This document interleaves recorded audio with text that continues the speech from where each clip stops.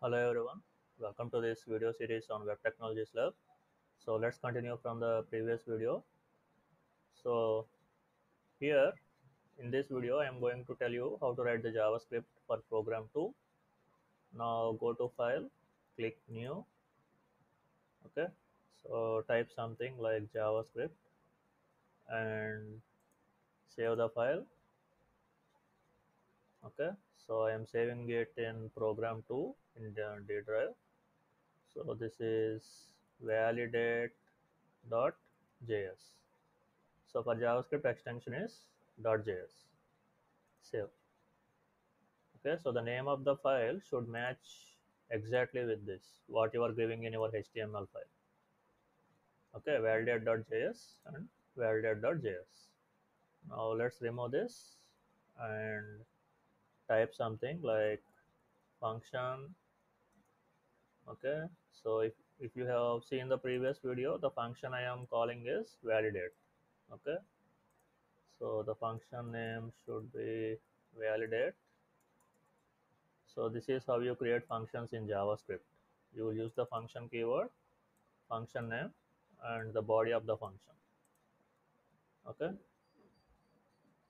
So let's test whether the JavaScript is working or not. To test, you can use something called alert function. So let's display the message OK. So the alert function is used to display a box, okay, message box with some message in it. So the message I'm printing is OK. And also let's return the value false. Okay, so let's refresh the page and click submit, and you can see the message displayed is okay. Okay, so this is the output of the alert function, right? Now we know that the JavaScript is working. Okay, now let's write the original code for validation. So in the HTML page, all the data that we enter here can be accessed using these ID attributes. Okay, you can use this ID attributes to access the data which is given by the user. So let's use it. So how to use it, let's see. So in JavaScript you can create variables using the keyword where. So first thing I am going to store is her first name. So the variable I created is txt fname. Fname is first name. So how to get the value from the HTML page, you can use the document object. Okay, and one method or function that is available on document is get element by id. Okay, this one. And here what you should give is this id. Okay, that's why I'm saying, I told you that this is very important. Okay, so you can access the data using the id attribute. So let me copy this and paste it here. Okay, you can copy paste to avoid any mistakes, right? So like this, I need to fetch four more other inputs. One, two, three, four. So this one is last name. So for last name, the ID is this. Okay, and this is password. So txtpwd. So password ID is this. Okay, and next one is email value. So for email, ID is this. Okay, next one is mobile.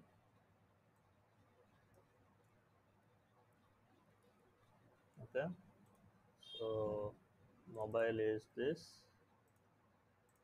right?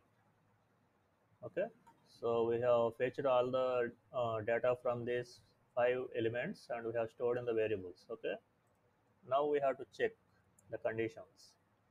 So if you remember the first video, so the first name validation is it should contain minimum 6 characters, and it should contain only characters only. You should not enter numbers or special characters or anything. So first let's check whether the value the number of characters is at least 6. So how to do that means you can use this variable dot length property, and if it is less than 6 you can display that it is not acceptable. So I am using alert to display first name should be or should have more than 6 characters, okay, not less than 6. And since this is an error, you should write immediately false, so it will stop the execution here. Okay, so if the control is coming from here to here means, okay, that means the user has entered 6 characters or more than 6 characters. Okay, so the next thing we have to check is if this length is greater than or equal to 6, which is valid. Now we have to check whether the characters are only alphabets and not numbers or special characters, right? So what to do here is we will use some kind of a hack called as reg expressions. Okay, so I will use reg expressions.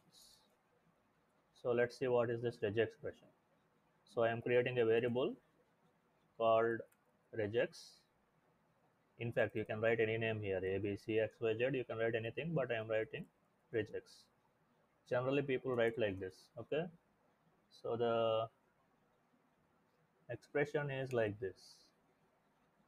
So slash cap symbol, in between square brackets you will write small a to z, capital A to z, okay, and plus dollar slash semicolon.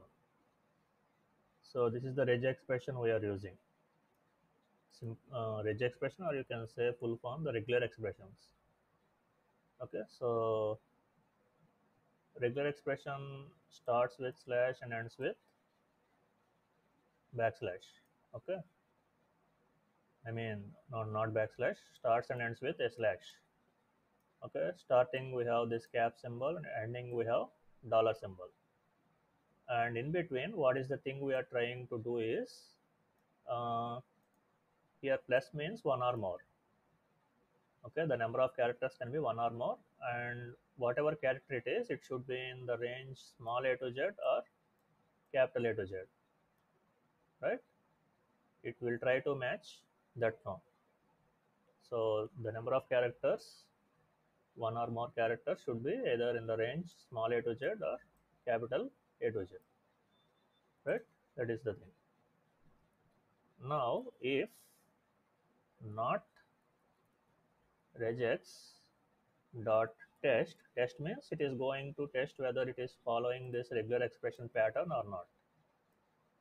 Okay, if it follows this pattern it will return true, otherwise false. So that is what we are checking for false. Okay, so what you need to test, the thing you need to test is this one, first name. Now if this is false, that means the user didn't enter characters, the user has entered some numbers or special characters. So we will try to print an error message, alert first name should contain only alphabets. Okay, and as I told you, we have to return immediately false. That's all. So this is the validation on the first name, right? Now we will do the validation on last name. So if you remember, what is the thing they have asked for last name? They have asked last name should not be empty. That means no zero characters. So again, length equal to 0. This is wrong.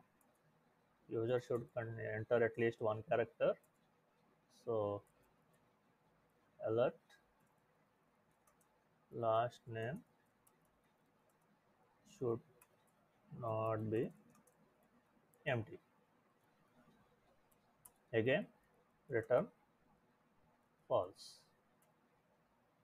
Okay, so this is the validation for last name. Now for password field, txt password dot length less than 6. So password should contain 6 or more characters, right? So if it is less than 6, we must display an error message. Okay, so what can you write here? You can use the alert box again, right? Alert. So alert password should not or should have more than 6 characters. And as usual, you will write it false. Okay. Now we need to validate the email also, but email thing is a little bit lengthy. I will show that in the next video. So I am going to validate mobile. So if you remember, the mobile should contain exactly 10 numbers. Okay, length not equal to 10. So it should not be less than 10 and it should not be greater than 10. It should be exactly 10. So if it is not matching that, that is this condition is becoming true, that means the validation should fail. So alert mobile number should have 10 digits and return false. Okay. Now after all the conditions are checked, if still the control is reaching here means the validation has passed. Okay. Validation success. And now you will return true,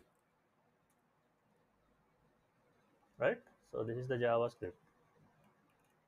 Okay, in the next video I'm going to write the email validation, but let's see the output. Now refresh. Now I click submit. Okay, now it is saying mobile number should have 10 digits. Okay, I think there is some mistake. It should show this one. First name should have more than 6 characters. Let's see what mistake I have done.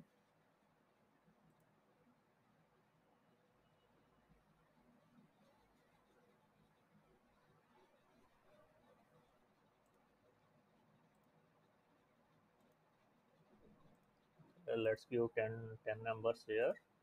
Click submit. Okay, I think something went wrong in the JavaScript.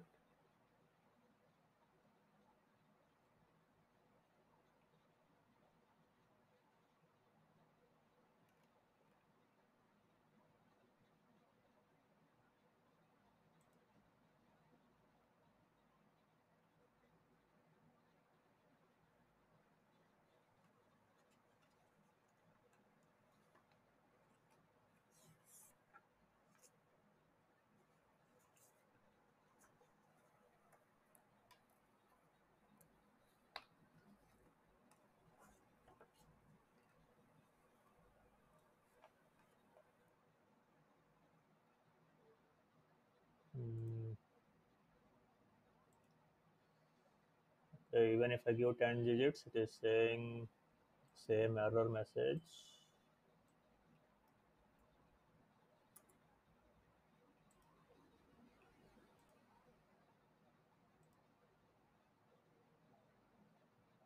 Maybe something wrong with the HTML.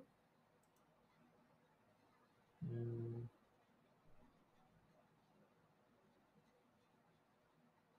Lname, password, email, mobile, address.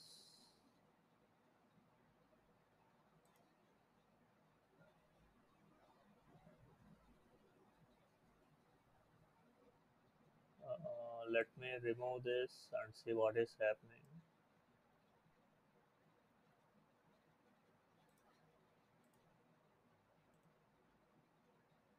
Okay, it is not checking this also. Uh,